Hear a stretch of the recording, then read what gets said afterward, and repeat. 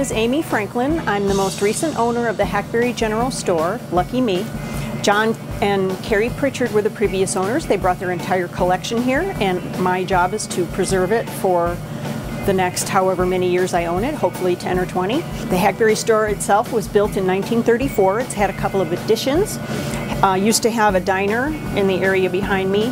You know, served hot dogs, hamburgers, nothing really out of the ordinary. General store for local people, guest stop for travelers along Route 66 up until about 1980 when the interstate was completed. At that time, travel stopped on Route 66 except for mostly locals. Then Angel Delgadillo was instrumental in bringing back the historical value of Route 66. Motorcycle groups are really fans of Route 66. We love them. They come in groups between 2 to 3 to 4 to 15 to 20. All the other visitors are usually going between the national parks. The existing collection excludes the beautiful patches that policemen, firemen, service people have brought and donated and just asked to put up on the wall. That started about 6 years ago.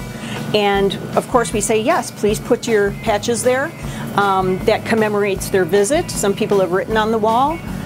License plates that are on the ceiling, most have been donated from all over the world as well. And look at this beautiful rim around South America. They're starting to come from all over South America, so that's really, really awesome. We appreciate all that business, and we hope that people keep coming back and have a new experience every time they come here. We've got a couple of mannequins that we've dressed as some vintage 50s young ladies. Our music is piped in with the old Wurlitzer stereo speakers, which are in use. Since I bought it, I've done a little bit of painting, and I took down most of the girls in the restroom, and people are upset. They're like, why did you take the girls down? And I say, don't worry, I'm going to put them back up. So we are very fortunate to be here. We hope you all keep coming. Stop by, say hi, have a root beer, and get your picture taken in front of the new car out in front. It's not a 57 Corvette anymore, I'm sorry. I didn't get that with the store. I have a 1990 Corvette convertible out front. I also have a new to me, 1928 Studebaker. It's a pickup. Has no windows, so that kind of makes it convertible.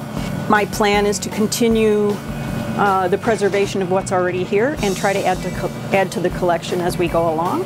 And that's about all.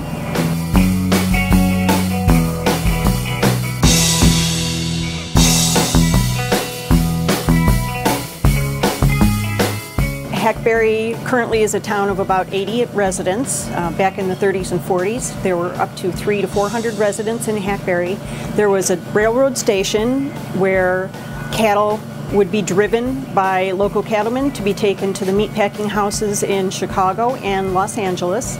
It also had an Amtrak stop for passengers. Hackberry also had, at the general store here, the Greyhound bus stop. That's no longer in service here. So that's a little bit about the Hackberry town.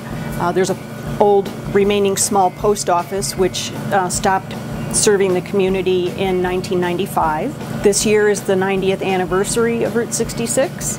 We're all very happy for the travelers that come through. About 90% of our visitors are foreigners. We love you all.